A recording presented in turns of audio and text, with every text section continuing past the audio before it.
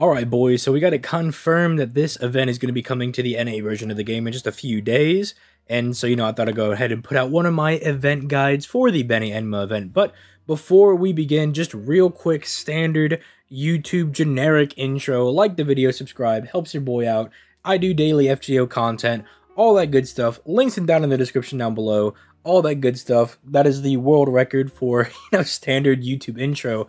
Anyway, most important thing to get off right off the bat is that you have to start this event as soon as possible. Well, not as soon as possible, right? Like, you can take a day or two before you start the event, but it is time sensitive, right? It is very, very crucial that you do not mess up and put this event off, because basically how it works is that you gather materials and you build the hotel for Beni Enma in this event, and as you go along every day, like when the reset hits, you get like new progress in the hotel, and that like unlocks different nodes and it progresses the story. So if you don't have enough built in the hotel when the reset hits, you won't make any progress and you literally just waste an entire day. So I implore you, make sure that you are trying to tackle this event at a very just nice and delicate pace. Start early so that way you don't get completely bummed at the end and just are not able to complete the event at all.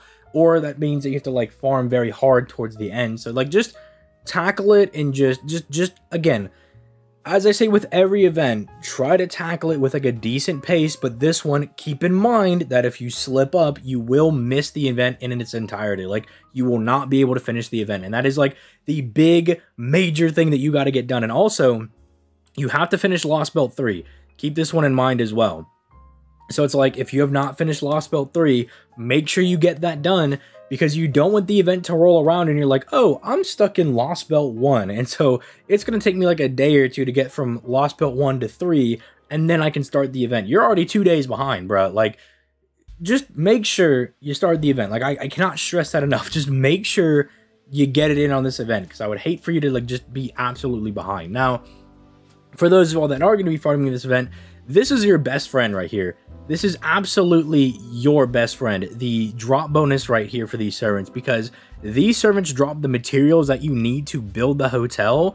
And if you have just these servants that have the Omni drops, even if you're going to be doing like a double Scotty setup, just slapping these dudes in the back is so useful, because then no matter what formation you're doing, you don't have to change your setup. So if you happen to have Beni Enma or you pull Yang, just throw them in the back of your party, let them sit there and make life a billion% easier. I know everybody got MASH, so I should see everybody in MASH's party, right? Everybody's got Kiyohime, then it's just a matter of having any of these other servants, which Tamamo Cat's not super uncommon. I'm sure a decent bit of people have Tomoe, Diermood, Fion, especially if you're an older player. These are like, I would say, a bit more common 4 stars, maybe aside from these two, but I know a decent bit of people at least probably have one of these two, as they're quite old. So you really should be able to fill the back 3 members of your party with at least these 3 guys, and it'll be just dramatically helping out your team building and just making it easier. But if you don't, you can always fill in with this list down here. So, Sabers drop the hardwood, these guys, all of these 5 for whatever reason drop this, and then these 4 drop the like boltered plank. I don't know what you'd call those, but yeah. This is your best friend for this. Those are like the 2 most important things for the event, right? I know I'm like coming at the gate like really intense with this one, but it's like, make sure you start it and make sure you abide by this to make your life easier, because then after that, it's so much easier, right? After this, it is so much more simple of an event. I mean, you got your basic rerun for the banner over here with Beni Enma and Tamamo. I mean, this isn't a bad banner at all. The problem is that we know that Tamamo is going to be on the free-to-play ticket, and we're going to be getting 2 free-to-play 5-star tickets. So even if you get Waver on your first one, you can just get Tamamo on your second one, which I do highly advise. Tamamo is very good for art setups. She's really good for art challenge quests, and as far as like immediate buffs go, she does like turn 1 offer more damage than Castoria does, with the 30% NP damage buff and the 50% arts buff, whereas Castoria gives a 20% attack buff and a 50% arts buff, barring that you're not fighting a threat against humanity, where you don't get Castoria's NP off turn 1, because then Castoria gives the attack buff on NP. So that's kind of why Tamamo is still good, is that immediately she can offer more damage than Castoria, and her NP is still absolutely broken, giving you skill cooldown, HP, and a big fat NP refund. Still a very, very good servant. Beni Enma, I mean, I already made a video on her like a couple weeks ago. She's insanely good as far as like arts DPS servants come. She's ridiculously good. Diarmuid Saber, I mean, you kind of hear him compared as like being the like the quick version of Saber Lancelot, and that's kind of true. I mean, I'm not really going to argue here who's better between Saber Diarmuid or like Saber Lancelot, but they're both rather good. Like if you think Saber Lancelot's good and like pretty easy to use, Saber Diarmuid's in the very similar right. If you don't have somebody like Okita or Saber Astolfo, he's definitely a very good fill-in for one of them if you need a good single target quick saber. Then you get this banner over here. Honestly, would probably just skip out on this banner. There's nothing too insane going on here. Like, Lee's really good if you need to output like one turn of pretty decent damage. Tomoe, as much as I love her, is really nothing special. I mean, she does pretty good damage, I guess, but her skills are a little wonky. Like, she needs a little more fine-tuning. And then, I mean, I don't know anybody that's actually summoning on this banner specifically for Kiyohime. If you are, I don't know what to tell you, bro. Like, I honestly don't. We're getting a new CE. Well, new for newer players, but if you're an older player, this is not new. But it's pretty decent, right? You get an Omni buff with a 50% gauge, so just something generic. It's not the best 50% starting charge CE, but it is just generically good. Like, if you're a newer player, you know, and you're starting for New Year's or something, it's just a good CE you can really slap on anybody, because any servant really loves having a 50% battery, and then it at least gives them an 8% buff to all of their card types, so it just kind of generally is helping them out a little bit. So it's not the best 50% starter charge CE, but it's not bad by any stretch of the imagination. You get good wife house fox whatever over here. This, nothing really too crazy with this one. I actually think the main prize when it comes to command codes is this one. This is meant to kind of help out servants like Tamamo Cat that stun themselves on NP. So let's say you have this on, say, Tamamo Cat's quick card or buster card or something like that. You can basically click that card before you fire the NP. It gives her debuff immunity, and so now she can actually neg completely the stun that she gives to herself. So it's really, really good for servants that have those debuffs that like to stun, charm, or something, or to whatever themselves. It's really, really useful. It's very, very good for a lot of those servants. I think this is the prize out of the two of them. This is like fine. I mean, you know, it synergizes with Tamamo because, you know, you can apply the third skill, heal to herself. I guess maybe that's what they want you to do. I really don't know what they want you to do with it. I don't know. It's not as good as something like this, right? I think this debuff immunity is really, really good as opposed to just 50% healing. It's kind of whack. Finally, we have the challenge quest. Really, this one is just beat up the monkeys and then beat up Beni Enma.